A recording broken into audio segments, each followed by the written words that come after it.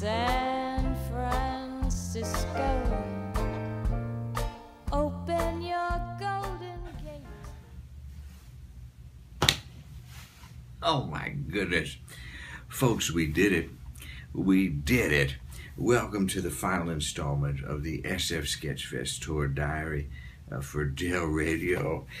For me, I'm back in the room once again after a tremendous show, unwinding in my relaxation tie and my bed pants, and I'm just electrified by what a great experience this was, performing with the SF Sketchfest. So my thanks to everybody that made such a great time possible. You know, it is fantastic to be, first of all, backstage with such talented performers from Killing My Lobster. And as it turns out, we had a special guest.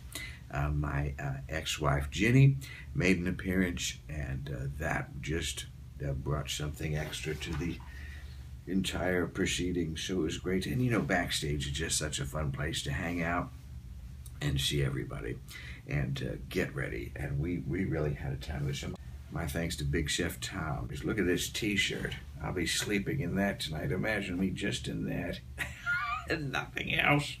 And Susie Q, so wonderful. I love talking about sex. It's really great to do when your ex-wife is right behind you. Now, of course, you got the traditional post-show activity, and I've got a ham and cheese and some chips here that we'll be breaking into soon. This traditional food after a show, you know, you gotta feed the beast. And Kelly Anakin, what a great, who knew we were going to be talking about polyamory and bathroom sex? I had no idea, but there it was. And Cliff Hanks, what a dear, dear.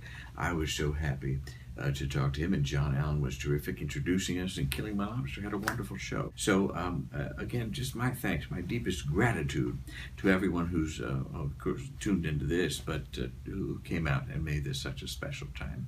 It's truly a singular experience to be around people that I care about so deeply and love in this great city.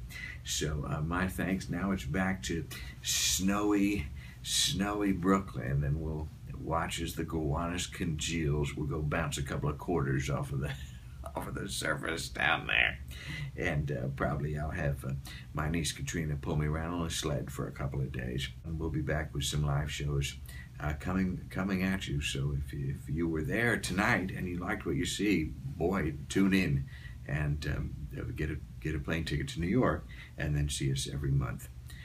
All right, my thanks to you. Godspeed. No more.